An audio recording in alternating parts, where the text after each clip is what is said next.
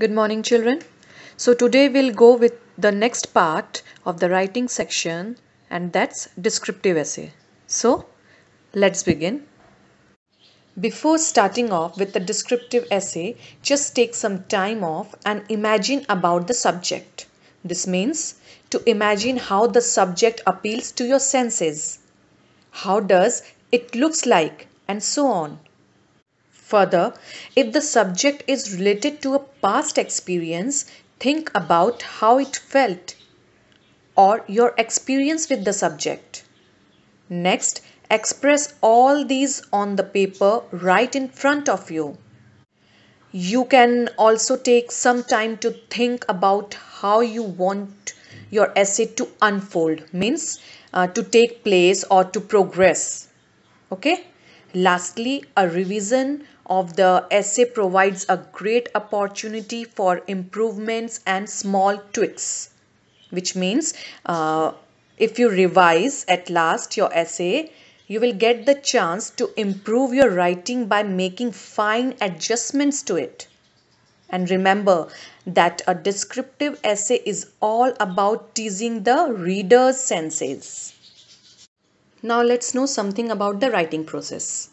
The first step to write a descriptive essay is obviously selecting a topic.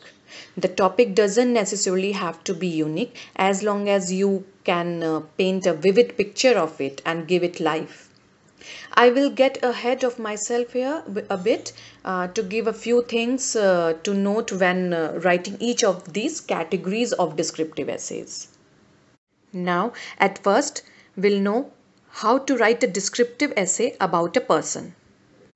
The subject of your descriptive essay can be your favorite person, such as a family member.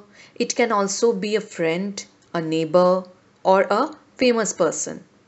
You could also describe yourself. Whichever person you write about should be someone that you know well. As you write the essay, remember to describe other aspects in addition to the physical characteristics. Otherwise, your descriptive essay won't be considered good. You know what? You can include personality traits, means like their qualities and features in your description in a creative way. You will probably have to pick just a few traits to talk about in a body paragraphs. It is also possible to struggle with how to make a conclusion paragraph for this category of essays effective. For the conclusion, summarize to explain how complex or interesting the person is. Use it to explain your experience and sentiments about interacting or living with that person. Next, we'll know about a place. Places are a common subject for descriptive essays. You could describe a place you love, like your bedroom, your favorite classroom, or your favorite store. You could also go against the tide and choose less common places to write about. It could be a real or imagined place. What's important is that you describe the place, its surroundings, and your emotions about it well. Now we'll know how to write about a memory. You can base your essay on a vivid memory that you have.